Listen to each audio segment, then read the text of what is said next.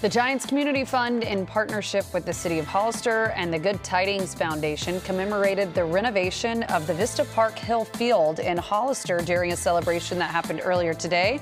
The field has officially been renamed to the Anthony DeSclafani Jr. Giants Field in honor of DeSclafani's contribution to the project and his dedication to community service. The field renovation is the 28th brought to you by the Giants Community Fund and the partners. They partner with players, which I think is a really cool aspect of this, to get the players involved in these field renovations. We've seen Brandon Crawford do this and many other Giants players jump on board with the Giants Community Fund and give back to the community by renovating fields. Yeah, when they sign with the Giants, they all agree to do this. And it's a great thing, a great program they've had. They've had it since I was a Giant.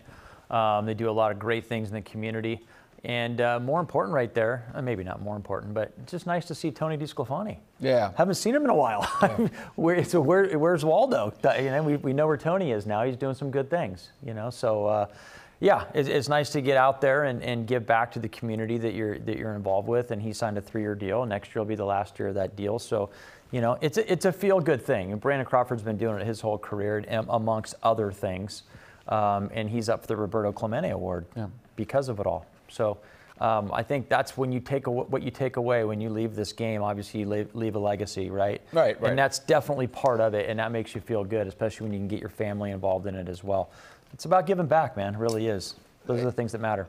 There's a lot of good things that the Giants do and teams in the Bay Area do. But if you ask for my money, whenever you can give the community sporting facilities and that help kids develop and practice sports and get out from the house and, you know, turn the TV off or the video games and just get some sunlight and be outside and be kids and have fun. To me, that's the best gift any team can give to any community, because it sets a bigger sense of community. It brings people together. It endorses doing exercise and just doing good things outside. I love that. Well, you can't just have the field either, right? Right. What are you going to do with it? Well, you have to do a glove drive. Right. As well. Well, they do that. Right. That's right. So you have to have some gloves to play with and some bats and some balls. And so they provide all those things as well. So you can go out, the kids can go out there and enjoy the baseball fields. Well, we also saw the Masons for Mitts. They contribute to the Giants Community Fund by getting mitts as well. So a lot of people involved in supporting the Bay Area community, and you love to see it. All right, for this